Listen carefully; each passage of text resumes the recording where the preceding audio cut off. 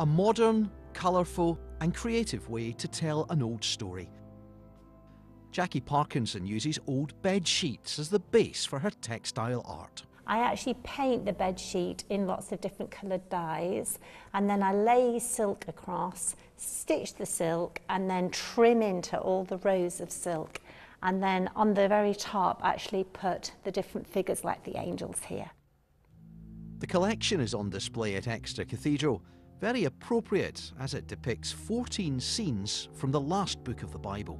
I went to France and saw the work of Marc Chagall, and he was a Jewish man, and he did these massive paintings of some of the Old Testament passages, and I just thought they were so brilliant and so colourful that I wanted to do the same. And because I love the book of Revelation, I decided I'd try to actually work on the symbols found there. Here in her studio in Chudley, Jacqui spent 3 years and 3 months creating what's thought to be the largest textile artwork by a single artist.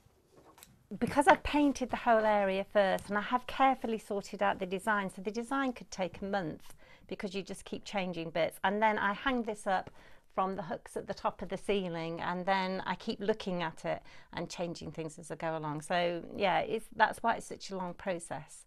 Yeah, a flock of birds, can you see them? They go from that corner and they go all the way down here. The silk for each board costs around £1,000.